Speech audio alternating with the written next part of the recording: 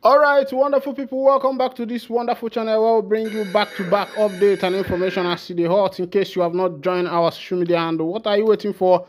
Kindly go ahead and subscribe, like, comment, share, and also remember to on your notification button so that when our news drop, you go be the first. We'll collect them. All right, let's go down to the news proper as it is hot. You don't share.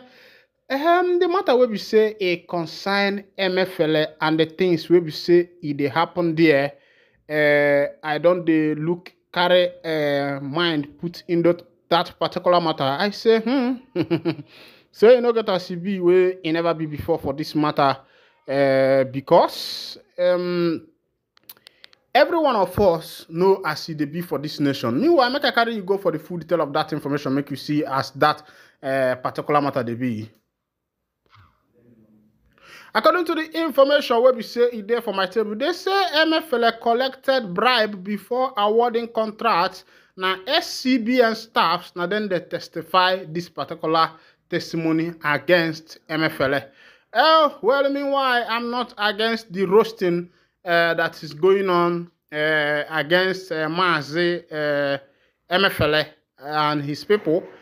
Because a lot of things happened in 2023 around this time, around January 2023, between December and January, the people of the NIG country suffered a lot in the hand of the man called MFL. But my question is, why is MFL the only one that is being roasted in that particular administration? What about the former presido? What about the former vice presido? What about the other people where we say they follow for that particular government will make that government waiting e be today now waiting I want carry my mouth put? Why is it that they themselves are not being roasted as MFL and other people are being roasted at this time? That one I say it be like saying a tribalism. Now in the warriors for this nation. Make I carry you go for the full detail of the information. According to the information we say there for my table, they say Ayo stated this while testifying before Justice Rahman Oshodi on Monday in the ongoing trial of former central bank governor on allegation of abuse of office and accepting gratification to the tune of 4.5 billion United States dollars and 2.8 billion Nigerian naira. Ayo stated this while testifying before Justice Rahman. Ayo said that is how he operates. He will not award contracts without collecting anything. While being led in evidence by counsel to the Economic and Financial Crime Commission, Senior Advocate of Nigeria, Yotimi Oyedepo, the witness narrated how he collected some monies on behalf of the former CBN governor. He said that the first money he collected was 400,000 United States dollars, which MFL's assistant John Adetola came to his office in Lekki to collect for MFL. Ayo also told the court that the second money he collected for MFL was another 200,000 United States dollars, which was brought by one of the CBN contractors to the headquarters of the bank at its Tinubu's Lagos Island office. He said that the money was contained in an envelope, and when the person who came to deliver the fund, one Victor, was on the premises of the bank, he, Ayo, called the governor MFL, who told him to collect the money from the vendor as he did not want to see any third party. Ayo said when he went into the office to deliver the package after collecting it, he saw several bank CEOs, including the late Herbert Nwigwe, who were waiting outside the office of the governor to see him. While answering questions under cross-examination from Senior Advocate of Nigeria, Olalekin Ojo, who represented the former CBN governor, the witness denied that he had ever been a party to any crime, but admitted that he had facilitated the commission of a crime unknowingly. He said, "I believe I did admit in my statement that I was forced to commit the crime. I don't know the exact word I used in my statement, but I say we were all forced with tremendous pressure to bend the rules." The witness also admitted that he did not write in his statement to the EFCC that the monies were given to influence the award of contract, but added that this is how he, MFL, operates. He will not award contracts without collecting anything. We don't see how it happen for that matter where we say, hey, cause I emefele, wale me go.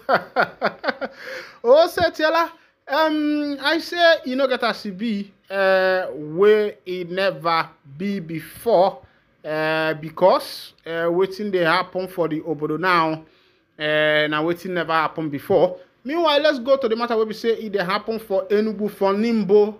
They say Enugu governor visit Nimbo, commiserate with victims of herdsmen attack. As they say the governor of Enugu State don't visit Nimbo community to commiserate with the victims of the attacks of herdsmen. Where we say they go for that particular area. Now there, they go scatter people where we say that they live for that particular environment. Some of them lost their lives, some of them lost their properties, some of them lost a lot of things that belongs to them, and the governor has gone there to commiserate with them. And my question is it all about commiseration? Is it that the governor has commiserated with them? What about, what is the compensation? What is the plan of the government in alleviating that particular situation that is ravaging Nimbo community in Enugu State? What are the plans of the government in order to be able to salvage that particular situation that is ravaging that community? Because a lot of lives has been lost in that community, not only today, not only now. In the past years, the Fulani herders have really oppressed that particular community called Nimbo in Enugu State. And the question is, what is the government doing? Because the governor can visit the people and commiserate with them without having a proper plan on how to salvage that particular situation. And this is not the first time, this is not the second time, neither is it the third time that people of Nimbo in Enugu State are experiencing such a scenario, such a scene, such a bitter and how do I put it? Such a bitter and very awful moment for the people of that community. I say, may the soul of the deceased rest in perfect peace. In the name of Jesus Christ, our Lord. Amen. Another thing is that the government of this nation has actually taken the lives of the people for granted. But one thing they should know is that another thing is that so if these people are doing all these things, let them be guided, because posterity is watching. He that is feeding himself with the blood of another will surely pay with his own blood. Let's go to that information, make you see waiting to happen for that side. They say Enugu State Governor Peter Mba has visited Ugu Ijoro Nimbo community, Uzuwani local government area of the state, after it was attacked by herdsmen. Recall that we had reported that the herdsmen left many dead and others critically injured in the attack.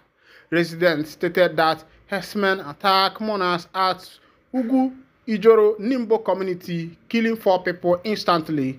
Although some residents say 4 corpses had been recovered, the community has formed search parties as so many people are currently missing.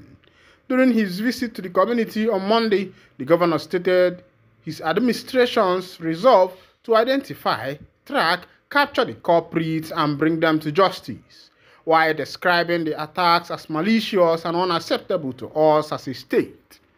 In a series of tweets late Monday, the governor tweeting at Mr. Mba at pnmba on x.com stated, "I was at Nimbo community in Uzuwani, Enugu State earlier today following the attack that claimed 4 lives.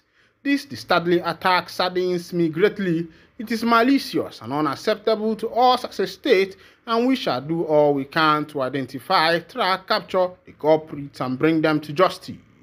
Our primary purpose as government is to guarantee the security and the welfare of Ndi Enugu, and that we must do so. We do not want our people to live in fear. Therefore, we will continue to deploy everything within our powers to ensure that they are protected." Mba said he is noted the request of the people and their demand for representation in his administration. The governor promised that the state government would cater to the needs of the affected families, adding that scholarships, award, and employment opportunities will be offered to the children and family members of the victims. His tweet read, "To my dear people of the Nimbo, I deeply empathize with you. I have noted your recommendations and requests, including the need for representation in government and the strengthening of local security resources. This will be addressed as promised. I assure you that we will not abandon you. Our government will cater to the survivors and families of the victims of his attack. We shall award scholarships to the children of the victims and offer employment opportunities to their family members in need of jobs. But more importantly, let it be known that we will never have to go through this again. Enough is enough."